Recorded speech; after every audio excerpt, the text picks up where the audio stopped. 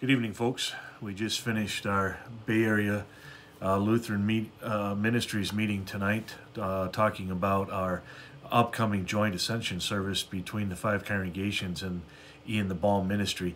And we are going to go ahead with a Balm service, but it will for ascension, but it will be a virtual service. So once again, a link will be provided so that folks are able to watch that special worship service with Pastor Steinke doing the liturgy and Pastor Rich from St. John's doing the preaching for that service.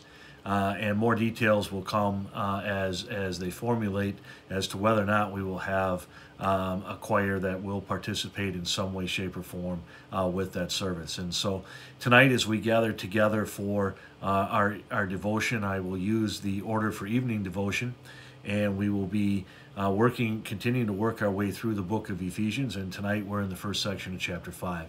So we begin then. Lord Jesus, you are the light of the world, the light no darkness can overcome. Stay with us, for it is evening, and the day is almost over. Let your light scatter the darkness. Let it shine in our hearts and lives. Amen. Lord God, all holy desires, all good counsels, and all just works come from you. Give to us, your servants, that peace which the world cannot give, that our hearts may be set to obey your commandments. Defend us also from the fear of our enemies, that we may live in peace and quietness through the merits of Jesus Christ our Savior, who lives and reigns with you in the Holy Spirit, one God, now and forever. Amen. Our reading is from Ephesians 5, verses 1 through 21. Therefore, be imitators of God as his dearly loved children, and walk in love, just as Christ loved us and gave himself up for us as a fragrant offering and sacrifice to God. But do not let sexual immorality, any kind of impurity or greed, even be mentioned among you, as it is proper for the saints. Obscenity, foolish talk, and coarse joking are also out of place. Instead, give thanks. Certainly you are aware of this. No immoral, impure, or greedy person, such a person as an idolater, has an inheritance in the kingdom of Christ who is God. Let no one deceive you with empty words. It is because of these things that the wrath of God is coming on the sons of disobedience. So do not share in what they do. For you were once darkness, but now you are light in the Lord. Walk as children of light, for the fruit of the light consists in all goodness, righteousness, and truth. Try to learn what is pleasing to the Lord, and do not participate in fruitless deeds of darkness. Instead, expose them. For it is shameful even to mention the things that are done by people in secret. But everything exposed by the light becomes visible, for it is light that makes things visible. Therefore it is said, awake, sleeper, rise from the dead, and Christ will shine on you. Consider carefully, then, how you walk, not as unwise people, but as wise people. Make the most of your time, because the days are evil. For this reason, do not be foolish, but understand what the will of the Lord is. And do not get drunk on wine, which causes you to lose control. Instead, be filled with the Spirit, by speaking to another with psalms, hymns, and spiritual songs, singing and making music with your hearts to the Lord, by always giving thanks for everything to God the Father, in the name of our Lord Jesus Christ, and by submitting to one another in reverence for Christ. As we listen to this section of God's Word, what a challenge is placed in front of us in the very first verse. As we live our lives as children of God, God calls us to be imitators of God. As his dearly loved children, we are to imitate the love that he has for us. We are to imitate the forgiveness that he has shown to us. We are to imitate his entire example as to how to deal with individual people and with groups of people. To be patient, understanding, merciful, graceful, as we work for the good of others, not for ourselves. It's a powerful example that we have. When we try to be an imitator of God, that would be a full-time job. And God does so much for us. He takes care of so many needs of ours. And now he calls upon us to do that for others. As his children, through faith, brought to faith by the grace of God and the work of the Holy Spirit, that is now how we are called to live. And then he begins to give us an example of how our life becomes a fragrant offering back to God, a thanksgiving offering for all that he has done for us. You know, we avoid any kind of impurity. We avoid greed, foolish talk, coarse joking. So easy to fall into those type of things because they always get a reaction out of people. And yet God says those are improper for us as his children. And then he says, let no one deceive you with empty words. In other words, we need to be staying in God's word so that we understand the truth of God's word, and that way no one will ever be able to guide us down the wrong path with empty, false notions and ideas, because we will recognize them as what they are if we are grounded in the word of God.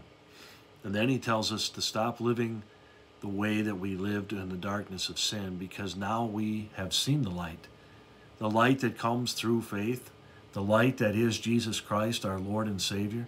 He has called us now to the light that saves us for all eternity. And light and darkness do not coexist. You're either in the dark or you're in the light. You can't be partway in between. And the Lord calls us to live in the light, to be a light shining into the darkness that leads people out of that darkness.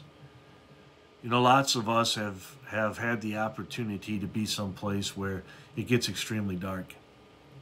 If you've ever been in the woods on a dark, cloudy night where there are absolutely no stars, no moon, no form of light visible at all, you begin to understand what darkness really is and how scary it is and how many dangers exist in that darkness that once we turn on a flashlight or a lantern, we're easily able to avoid because of the light.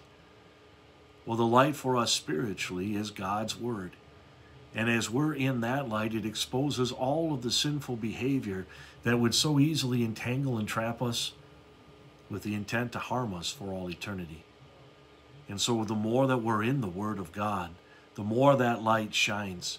It shines brighter so that we see clearer and we recognize the temptations of Satan, the lies that he tells us, and that we cling to the truth of God's word. And then he says to be wise, to walk carefully and be wise, because the days are evil. There's all kinds of temptation around us, all kinds of things that would attempt to lure us away from God and his word, and making that word the number one priority in our lives.